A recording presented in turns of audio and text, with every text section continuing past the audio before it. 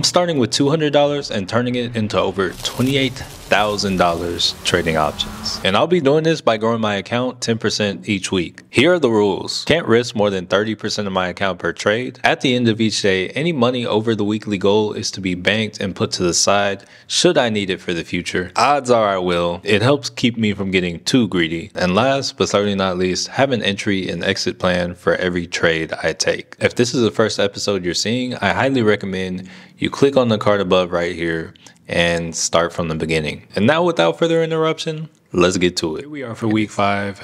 Did not record this morning, so I'm coming with you straight with the receipts from the day. We started the day with $293, and let's just say more than likely we'll be trading again tomorrow unless it doesn't look right. All right, so here we are in the handy dandy Robinhood, and as you can see on the day, we are down 8.97%. $26.39. Not the best day, but hey, it's manageable, and we hit as low as 183, so definitely had a pullback today. If we take a look, the stocks I traded today were AMD and Tesla.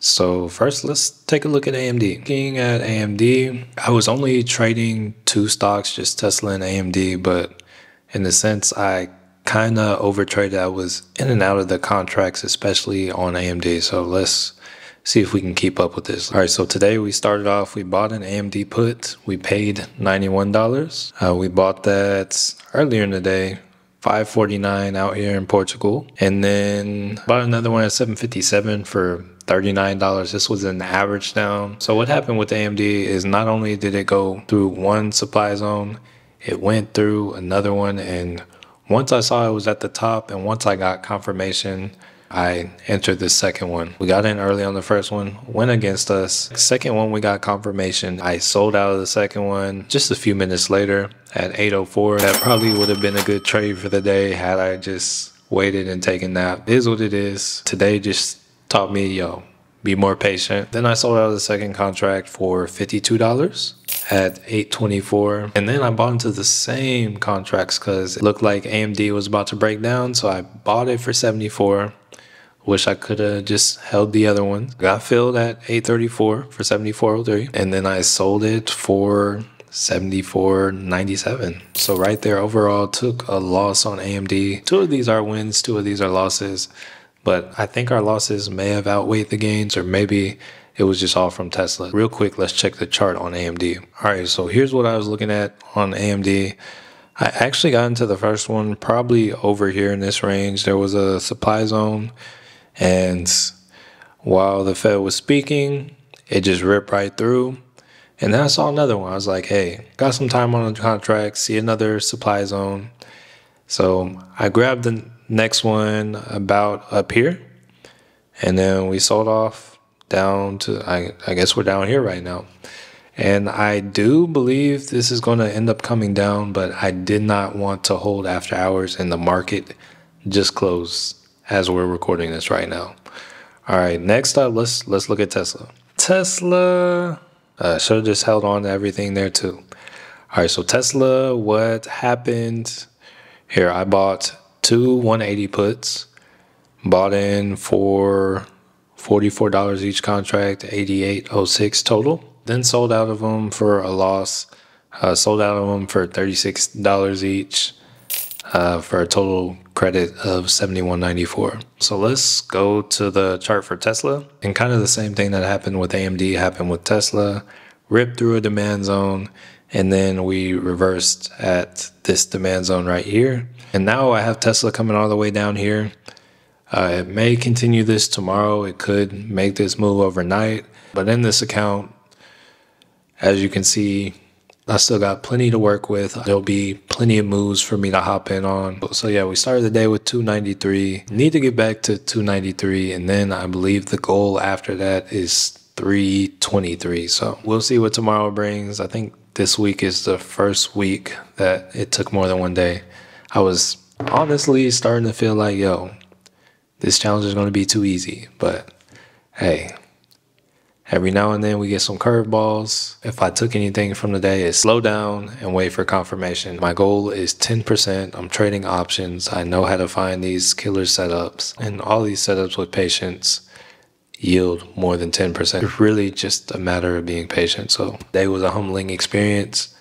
Tomorrow or the next day we trade, we get back to it. This is the first week we've had a day two. I was getting a little complacent, a little too comfortable. And now that I've had the troubles of having a day two, I don't want another one. I want to get my 10% and be done for the week and on to the next. Day two, week 5 is over, so let's hop in the portfolio. All right, so here we are in a good old Robinhood. And as you can see on the day, we are up $94.16. The account is up 35.18% on the day, and our balance is $361.79.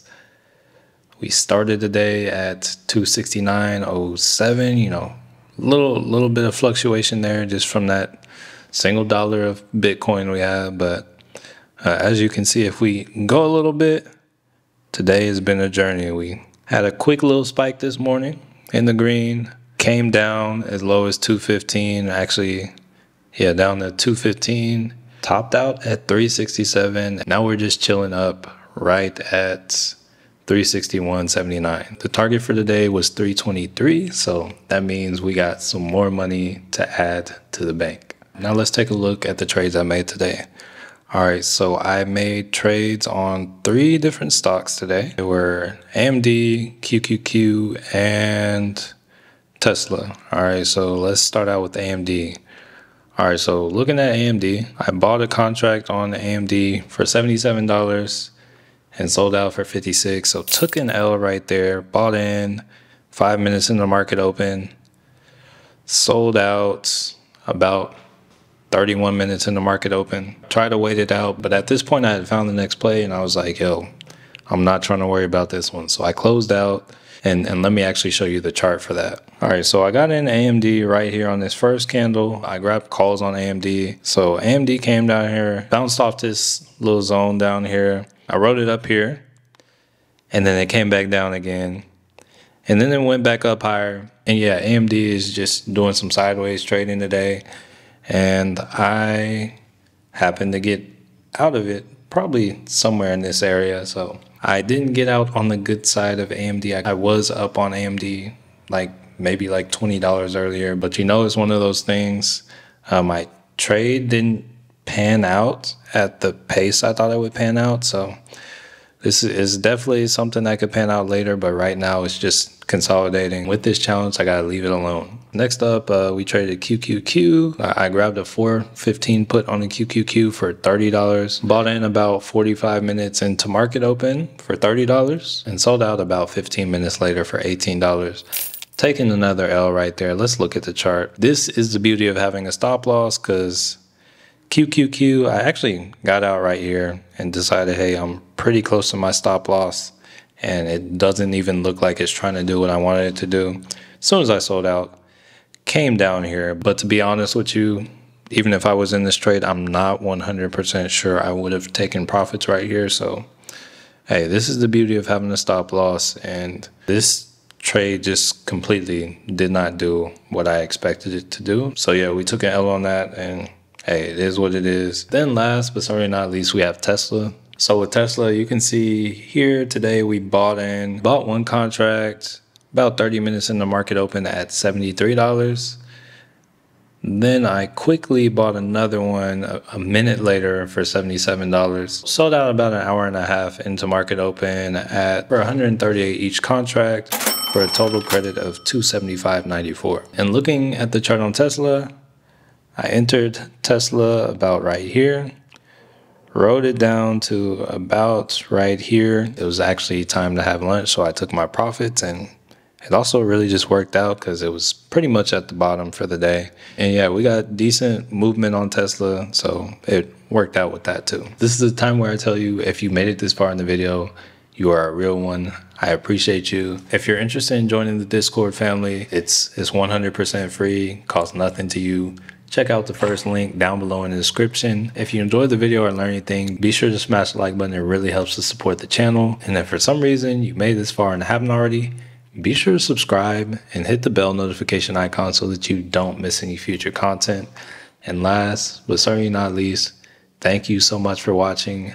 Matthew Manuel signing off, and I want to change your life.